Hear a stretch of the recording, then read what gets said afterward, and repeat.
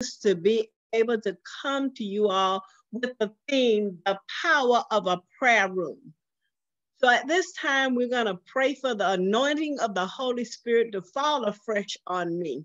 Father, in the name of Jesus, may your word impact my life in such a way as I speak. You will speak through me and you will speak to those that are listening. I pray, oh Heavenly Father, that you would forgive me and that anything that stands between me and you that would hinder your people from hearing your word, I ask for forgiveness. I pray for the anointing to fall afresh on me. In the name of Jesus, I pray. Amen. This evening, we're talking about the power of a prayer room. We know that prayer is a mighty weapon at the disposal of every man or woman who loves God and knows his son, Jesus Christ. Consistent prayer also relieves the power of God's blessing on your life and circumstances. Jesus gives us good guidelines for prayer in Matthew 6:6. When you pray, go into your room, close the door, and pray to your Father who is unseen. Then your Father who sees what is done in secret will reward you. Matthew 6:6. Connection with heavenly power in your prayer room, your prayer closet, or your prayer corner. There are strong forces in prayer, far beyond what we imagine. It says that God will do exceedingly abundantly above all we can ask or think, according to Ephesians 3:20. It is therefore important to devote yourself to prayer. Many forget their prayer rooms or their prayer corners or their prayer closets, so they miss out on the greatest blessing. Through prayer, we come into connection with the heavenly power. The great effects of prayer, the ministry taking place in the power of prayer in your prayer closet, in your prayer room, in your prayer station is hidden. And not many people think about it. Our prayer room is just like a room at the power station. According to God's mighty law, the power of God's grace is triggered, directing wherever you want it. Just as the people at the power station does not fully understand what happens when they turn the handle and all this power goes everywhere. Your obedience to God's law is triggering great effects in your prayer life. Join to the Lord in your prayer room space, be it a closet, be it a corner, be it a room. It's good to spend some time alone with God. The door is closed and you have contact with God. It can be at any time of day or night.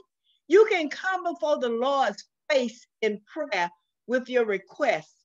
It should be simple and powerful prayer. Then God is in your prayer room and the angels are there, according to Corinthians 6:17. It is written that if you join to the Lord, you are one spirit with him. You can lay your children before him, as well as church members and sick and the infirm. We get more and more to pray for. Even though we feel miserable, nothing can break us when we are joined together in prayer with Jesus. Jesus is a spiritual, prayer is a spiritual battle. Do not become blinded by the difficulties today's turmoil and small problems block our view. It is so easy to get caught up in them, but turn to God and get your help from him. Just as the psalmist does in Psalms 121, 1 and 2. I will lift up mine eyes into the hills from which comes my help. My help cometh from the Lord who made heaven and earth. The results of prayer is a new strength, a new spirit, and may progress in doing all that you know to do for the Lord. In Thessalonians 1:17, pray without ceasing. pray without ceasing. Whoa! Does that mean we don't stop to eat or sleep or do anything? No, we do what is natural for us to live, but we'll also be centered on the hope we have in Christ Jesus. Your hearts are our cubby hole of prayer. God hears and answers and even gives us our heart's desire, which will be according to his will when the Holy Spirit prays in and through us. Romans 8:26 and 28. Likewise, the Spirit also helped in our infirmities, but we know not what we should pray for as we ought. But the Spirit itself maketh intercession for us with groaning, which cannot be uttered. And he that searches the heart knows what is in the mind of the Spirit, because he maketh intercession for the saints according to the will of God. In Jude 1:20, but ye, beloved, building up yourself on your most holy faith, praying in the Holy Ghost. Have you ever considered creating a prayer room or a prayer corner or a prayer closet? A place where you can go to alone in privacy, spend quality time and focus on prayer time. This is something I found beneficial in my distracted life, to be able to pray more like I want to as you pull back the curtain on a very private part of your life, my prayer closet. Why a prayer room, closet, or a corner is beneficial? Because prayer matters to God and it's powerful. According to James 5:16, it said, therefore confess your sins to each other and pray each other so that you may be healed. The prayer of a righteous man is powerful and effective. In today's super electronical connected world, it's what we need to really be able to quiet our heart, is to hear the voice of God. It is eye-opening the things that God wants to reveal to you through a dedicated prayer life and prayer time. Insight into your life, your relationship, your motivation, and understanding God's purpose for your life according to Jeremiah 3:33, 2 and 3. This is what the Lord says.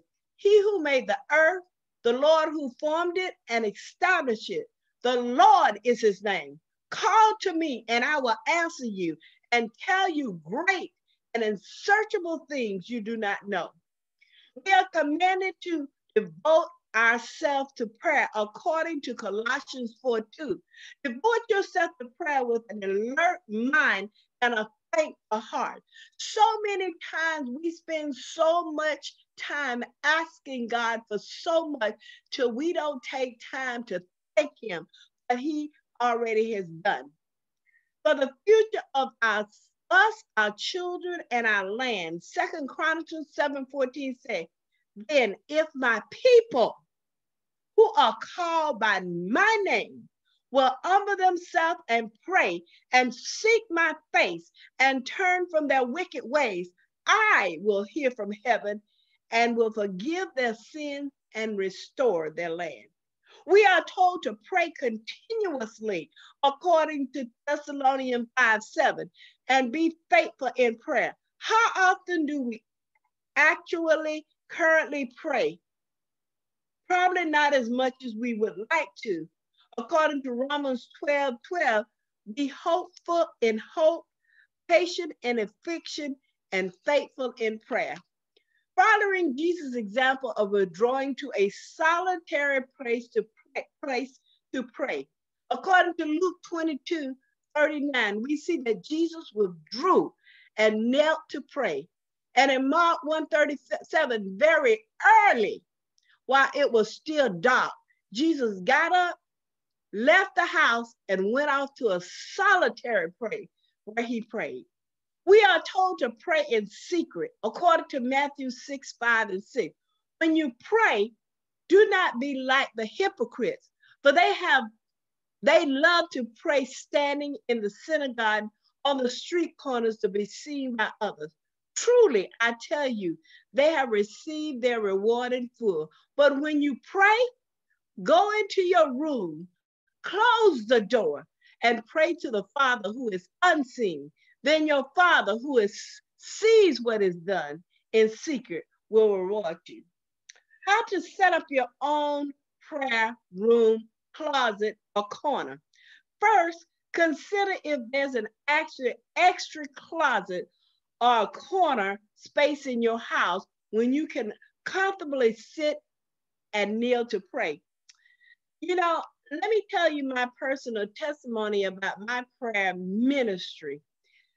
You know, God allows us especially as women and got husband, we build these beautiful homes. And in these homes, we say everything under the sun we would like to have. We want roomy kitchen. We want big closets. We want huge bathrooms. We want offices. We want all of these things. But how many of us take time to have a prayer room, a prayer closet, or a prayer corner in our home? It may currently be used. You don't have to have anything so big. It can be a storage closet filled with stuff that we don't need. You can take that, clear out all the clutter, and set you up a prayer area where you can meet with Jesus every day. If a little space like this does not exist in your home, try to be creative with an alternative. It's that space on the floor of your bedroom where you could be alone. Leave a Bible, a prayer photo album, and things of that description. It just needs to be electronic free zone. No iPad, no iPhone, no laptop. 2, equip yourself with a little space with a lamp. It doesn't have to be a lot of lighting, just enough for you to have the ambiance you need to invite Jesus' presence. Also, I find it helpful to keep a throw pillow in there to be a little more comfortable. Print off photos of people in your life that you want to be regularly praying for. Either put them on a tag board or a little prayer photo album that you keep in your prayer closet. Looking at people's faces seems to help me remember to pray for them and then to pray more specifically for what they're going through. When you have a prayer closet or a prayer room or a prayer corner, you can pray specifically to the Lord for things that you need him to do. So many times when we pray general prayers. Lord, I need a job. Lord, I need this, I need that. But we need to be specific with God. God wants us to be specific with him.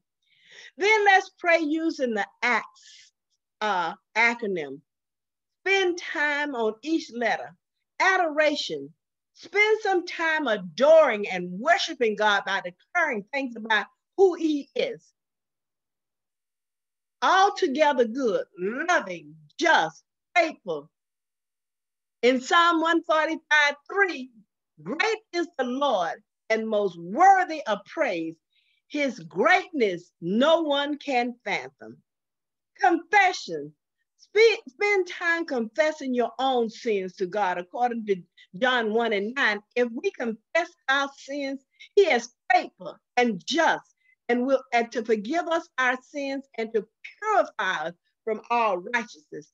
Thanksgiving. Spend time listing out things you are thankful for. Finding things to be thankful for will help you understand God's purpose in hardship. According to Ephesians 6:20, and give thanks for everything to God the Father in the name of our Lord Jesus Christ. Psalm 50:23, but giving thanks is a sacrifice that truly honors me. If you keep to my path, I will reveal to you the salvation of God. Supplication. This is a part where you bring your different requests to God for yourself, for your fellow men, for your Christian friend, for your children, for your family, for people who you don't know, for your country, for different situations around you and around the world. According to Timothy 2:1, he said, I urge you, first of all, to pray for all people, not some people, not your friends, not your relatives, but for all people. Ask God to help them to intercede on their behalf and give thanks for them. Pray with an open Bible. God uses his word, the Bible, to speak into our lives and reveal himself. I would suggest that this should be an actual hard copy of the Bible, not electronically, to guard against potential distraction. Keep a journal in your prayer room. You will want to be writing down the things that God will start revealing to you. Also, you'll journal the things you are praying for. You will be encouraged and praise God when God answers your prayer. It is timely. Otherwise, you may not even notice when God moves and responds to your prayer. Consider getting your pens, your pencil, your marker, your notepads, your books of encouragement, devotional book. Keep it in your prayer closet or your prayer room.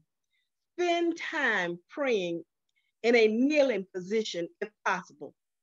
Something about kneeling to pray really seems to keep your heart humble before God and helps you naturally tends toward worshiping him. This not happen to be all of the time, but when you really want to get close to the Lord, humble yourself on your knees. Psalm 95:6 says, come, let us bow down in worship. Let us kneel before the Lord our Maker. If the idea of spending more extended time in your prayer seems overwhelming, set a kitchen timer or watch, not a smartphone which can distract you. Then set the alarm to go off in a set amount of minutes, maybe 10, 15 minutes.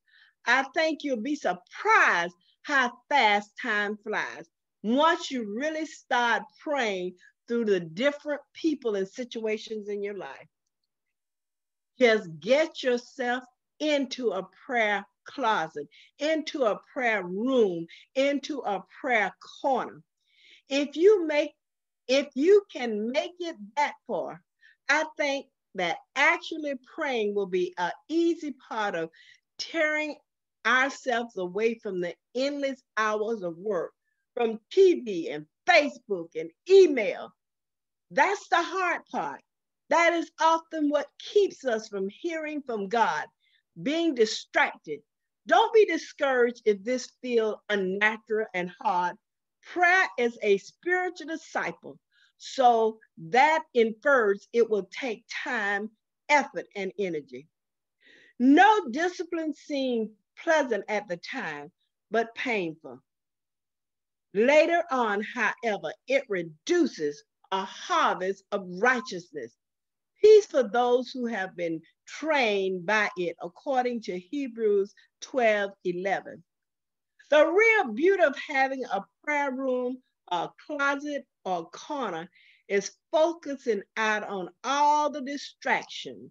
We can focus out on all of the distraction that keeps us from having that kind of prayer life that God would have us to have. It is so important to have power through prayer. And the only way we can have power through prayer is to pray without ceasing. Be sincere. When you start praying in your prayer room, your prayer closet, or your prayer corner, you will find that you will have power that you never dreamed of. You will see that you wake up in the middle of the night praying. You go to sleep praying because prayer becomes so much a part of your life till you cannot do anything without the power of prayer. You will see the joy and the peace in any situation you find yourself in. You will have God's joy and God's peace. Prayer is the thing that kept Jesus together. when he had to go through all the things that he went through with, it was only the power of prayer that kept him focused. And not only was he focused, but because of the power of prayer, he could trust God unconditionally. We need to learn how to trust in the Lord with all our heart and lean not unto our own understanding. In all our ways, acknowledge him and allow him to direct our path. He promised us if we would pray and believe and trust in him, that he would open doors that no man can shut, and shut doors that no man can open, and no power, no weapon formed against us shall prosper. So in closing, let's remember the power of an intimate and personal relationship with Jesus come from the power of your personal prayer room. So tonight, we're asking each and every one of you all to search your homes and find an intimate place, whether it be a room, whether it be a corner, or whatever it is. May it be a closet. Take time to get intimate with Jesus through the power of prayer. In the mighty name of Jesus, we pray. Father, in the name of Jesus, we thank you for the privilege and the opportunity to come before you in prayer. We thank you for placing in our heart a desire to have that intimate time with you, away from our friends and our family, our children, the hustle and bustle of life, and just fall in love with you all over again. And when it's all said and done, Father, we'll be so careful to give you all of the praise, all of the honor, and all of the glory. In the name of Jesus, we pray. Amen.